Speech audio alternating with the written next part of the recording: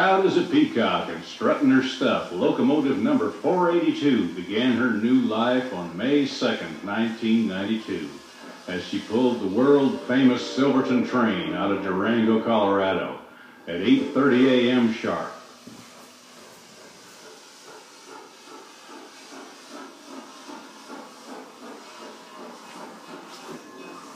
It was a long time since this locomotive looked this brilliant. Over 33 years, in fact. You see, she ended her first life on the narrow gauge with the Denver and Rio Grande Western Railroad in April of 1959. At that time, business on the narrow gauge just wasn't what it had been in the past. And instead of making expensive routine repairs to 482's boiler, the Rio Grande just stored her away in the Alamosa, Colorado yards. In 1970, the rusting engine was towed, dead, to Chama, New Mexico, when a portion of the last remaining narrow gauge empire in America was sold to the states of Colorado and New Mexico. But to the Coombers and Toltec Scenic Railway, the 482 was also too far gone to rebuild. But 21 years later, men with a vision had a plan.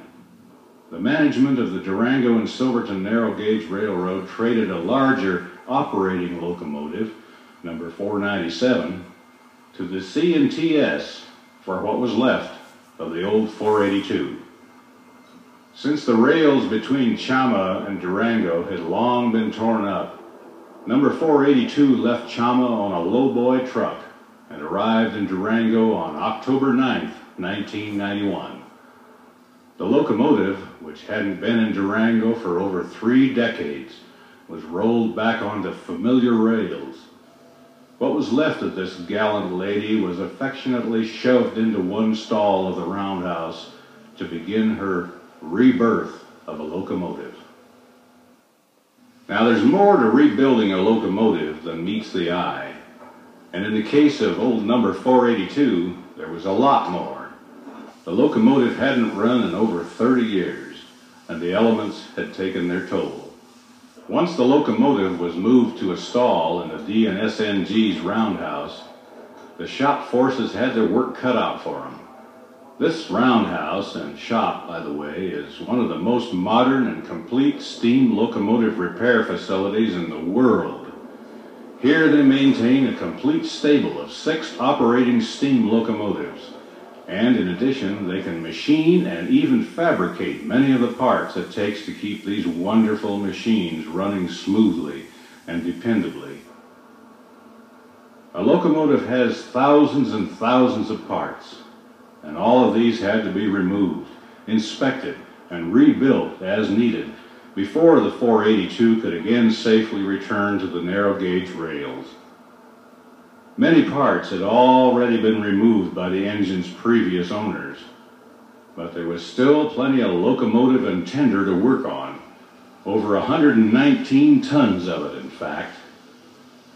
Of course, before you can put a locomotive back together, you have to take it apart, and that's what the shop forces proceeded to do by removing the remaining outside accessories, or appurtenances as they are called, the piping, the main air reservoirs, and the like. The 482 was then jacked up, and the spring rigging that the locomotive rides on was unlaced.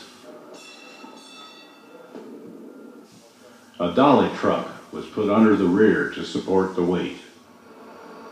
The side rods, which transferred the back and forth power of the steam pistons to the wheels, were removed and sent to the machine shop to be bored and have their bushings renewed.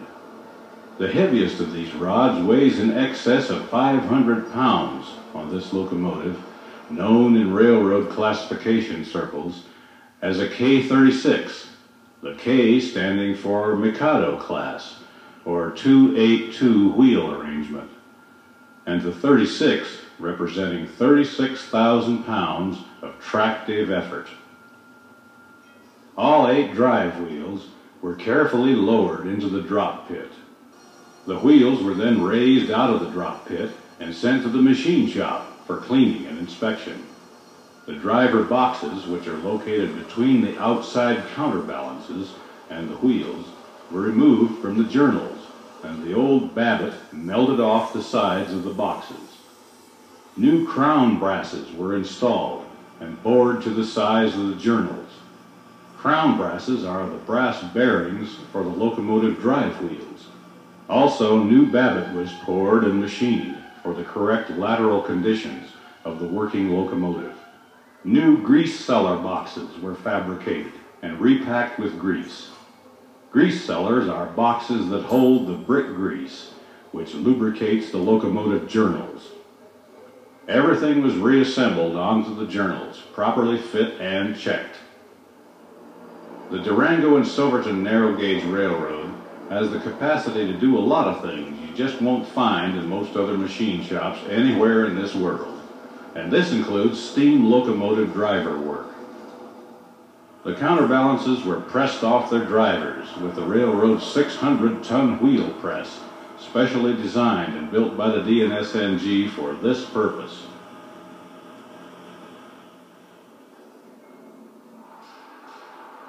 The hub liners between the counterbalances and wheels were repaired, the journals trued, and the number 1 axle was renewed on the railroad's 24-inch lathe. The tires were recontoured, and once all the pieces were reassembled, the crank pins were quartered on the Durango shop's quartering machine. This, by the way, is one of only 2 machines we know of capable of doing this in existence in America. It was brought to Colorado by the D&SNG from South Africa, after having originally been built in England. Crank pin quartering is essential on a steam locomotive. The term quartering is used because for proper operation, crank pins are set exactly 90 degrees apart, or 1/4 of a turn from right to left sides. Typically, right-hand crank pins lead left-hand pins. The D&SNG's quartering machine will hold up to an 88-inch diameter driver and will hold tolerances within 1 1/2 minutes of 1 degree, or about 5/1000ths of an inch. Both narrow gauge and standard gauge drivers can be accommodated in this machine. Another thing you don't see every day is a ring of fire. Although unnoticeable, locomotives have steel tires that fit onto the driver wheels. This device heats the steel driver tires, which expands them. The tires are then set onto the driver wheel centers and allowed to cool and shrink tight onto the wheel.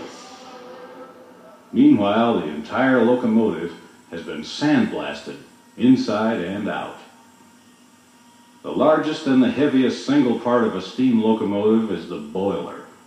It's here that water is heated and turned to live steam at a pressure of up to 195 pounds per square inch in this locomotive. The first thing to be taken apart was the smoke box, with the removal of the petticoat pipe, so named because it's a funnel-shaped object, sort of like a woman's petticoat. The nozzle and blower ring and the superheater units were also removed. The superheater in a steam boiler does just what the name implies. It superheats the saturated steam to make it more efficient. Then the 5 1/2-inch flues and the 2 1/4-inch tubes were removed by being cut off at the firebox end of the boiler and taken out through the smoke box. The throttle valve, which sits inside the rear dome on the locomotive, was disassembled. All the seats were reground and the entire linkage rebuilt.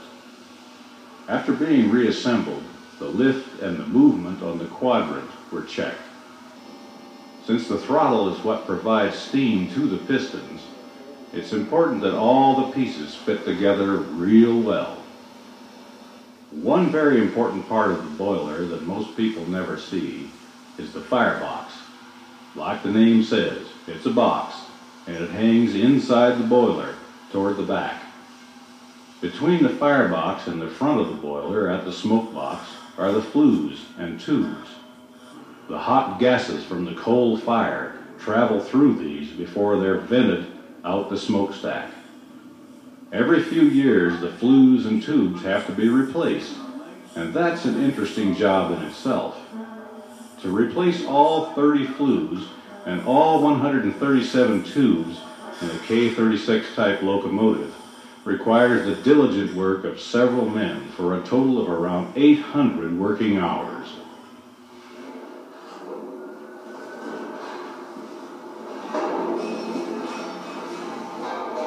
The interior of a boiler without its flues and tubes is really nothing more than a long barrel with perforated ends. One can see the inside of the front flue sheet and the front boiler braces. The pipe on top is known as the dry pipe. This pipe carries steam from the throttle to the superheater header. But before new tubes and flues could be installed, the sheets of metal at either end of the boiler had to be prepared. In the case of putting in an entirely new flue sheet, the metal has to be carefully cut and shaped.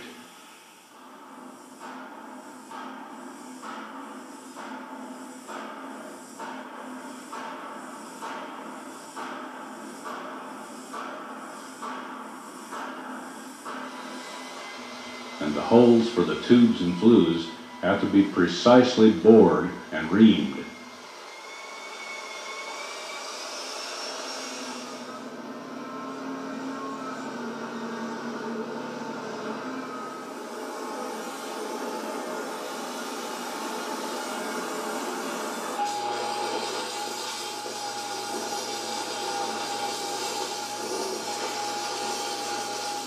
Swedging the flues is one of the more interesting, if not noisy, parts of boiler work.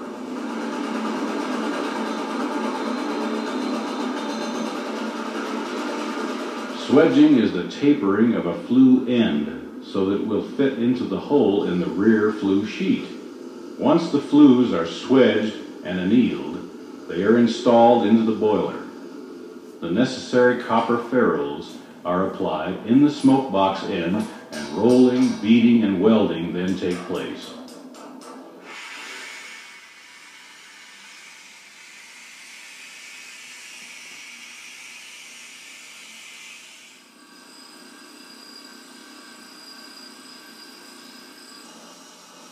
To do this to the specifications required by safety standards is another art the Durango and Silverton folks are experts at. To hold the firebox in place in the boiler, stay bolts are used. There are two types, rigid and flexible. Rigid stay bolts are much like long rivets. They're typically threaded into the outside boiler shell and inside firebox sheets and riveted over on both ends. Flexible stay bolts serve the same purpose, but they're threaded and riveted only on the firebox sheets. All of the 1,024 stay bolts on number 482 undergo a visual and a hammer test. After all the interior boiler work is completed, the dome lid is set into place. This removable disc, made of 1-inch thick steel plate, allows the only access into the interior of the boiler. With it bolted down securely in place, the boiler is now a pressure vessel ready to test. This is done hydrostatically by pumping the boiler full of water above its maximum allowable working pressure. Water is used as opposed to air or steam so that any leaks can be readily seen. Now that the heart of the locomotive has proven itself, it's time to add to it. The front end assembly in the smoke box is put back together. Then the smoke box door is bolted tight. To insulate the boiler, lagging is used. It's applied in blocks and wired into place from 1.5 to 2 inches thick. And the firebox area is covered with an insulating cement. Then the part you see on the boiler, the jacket, is applied. It's simply sheet metal, which holds the lagging in place and protects it from damage. Now we have a fairly complete locomotive, but we still need something for it to ride on and make it go. The drivers are put back after the binders are removed. Binders are the bottom portion of the frame, directly beneath the drivers. Looking through the frame pedestal jaws, one can see the binders being removed. Special care has to be taken to make sure the drive wheels are parallel with the locomotive frame, as well as the exact distance apart, so the motion of all the moving parts is synchronized. Brass shims, called shoes and wedges, are used to locate the driver boxes in exactly the proper position between the frame pedestal jaws. This process is called layout of shoes and wedges, and it has to be done with great care so that there's harmonious movement of all the driving and running gear. After the drivers are reinstalled, the driver springs are set into place on their saddles, the spring rigging relaced, and the locomotive lowered back down onto its suspension. There's been plenty of other work going on. The steam-driven air compressor has been rebuilt. It's known as a Westinghouse 8.5-inch cross-compound air compressor. Compressed air is stored from the compressor in tanks that sit horizontally along both sides of the locomotive.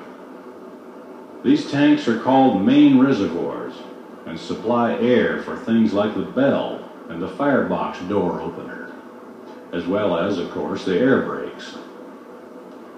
The mechanical lubricator is installed. This is actuated by the movement of the valve motion, and it lubricates the valves, the cylinders, and the flange oilers. Then there's the hydrostatic lubricator, which mixes oil with the steam used to drive the air compressor. You gotta have electricity to run the headlight, the backup light, and the cab lights. And this neat little steam-driven power plant is called the dynamo. It's a steam-powered turbine, which generates enough 24-volt DC to power a headlight, which can be seen over 2 miles away in broad daylight. If you're going to make steam in the boiler, you've got to have water. And to get the water from in the tender tank up to 195 pounds of pressure inside the boiler, an injector or inspirator is used. There's one on each side of the locomotive, and they use the Venturi principle. Next, the gauges are installed. A steam gauge to determine boiler pressure, and air gauges that give the engineer important information, main reservoir pressure, brake pipe pressure, independent and straight air pressures. Remember, air operates the brakes. Locomotive brakes are set by admitting compressed air into the brake cylinders, and train brakes are set by a reduction of air pressure, sort of like the system used in 18-wheelers on the highway. The two sets of brakes are operated from different valves by the engineer in the cab. The sand dome is put back on top of the boiler. That's the forward dome, and it's filled with sand to be used for traction under the drive wheels. The engineer controls the flow of sand from the cab. The main fountain is used to provide steam to operate the various appurtenances on the locomotive, such as the injectors, the air compressor, the dynamo, the hydrostatic lubricator, the blower, and so on. The fire doors are installed. These are butterfly-type doors that allow the fireman to shovel coal into the fire through the rear portion or backhead of the boiler. In order to let in as little cold air from the outside as possible, they're air-operated by a foot pedal on the cab floor. There are plenty of cab fixtures, steam lines, air lines, and the water column, water glasses, gauge cocks, and so on to keep the engine men busy. And we can't forget the woodwork, the windows, and the doors. It was entirely renewed by the D&SNG carpenters from the car shop. They put in new window channels and sashes, new cab doors, and even brand new seats and armrests. On the outside of the boiler, the bell and whistle and safety valves were rebuilt, and dozens of feet of piping had to be reinstalled. Air and steam lines also run under the lagging and jacket for use on the locomotive sanders, and to heat the mechanical lubricator oil. One of the first items to be taken down is one of the last to go up, the side rods. Now that the work has been done on them in the machine shop, they're carefully reinstalled, one at a time. The side rods that go from wheel to wheel transfer the engine's power to all other wheels from the main drivers, and power is supplied to the crank pins on the main drivers from the main rod on each side of the engine. The main rods are connected through the crossheads to the piston rods, which come out of each cylinder. Just above the cylinder is the valve. It's a smaller cylinder which disperses and regulates the amount of steam going into the cylinders. The linkage which makes the valve function is reinstalled. All the motion was removed and cleaned and inspected. The radius rod was lengthened and the combination rods straightened. The valve links were reground to radius, and the link blocks were renewed, as were all the pins and bushings.